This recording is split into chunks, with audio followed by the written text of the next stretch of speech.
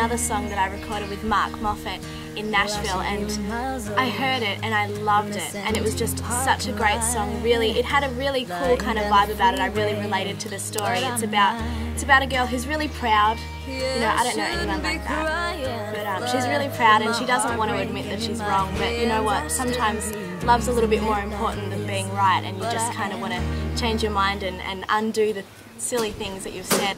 Oh, no. I said I didn't need you anymore. Oh, no, that's what I said.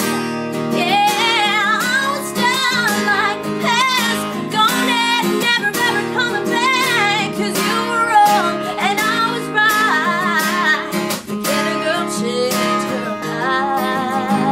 Yeah. Oh,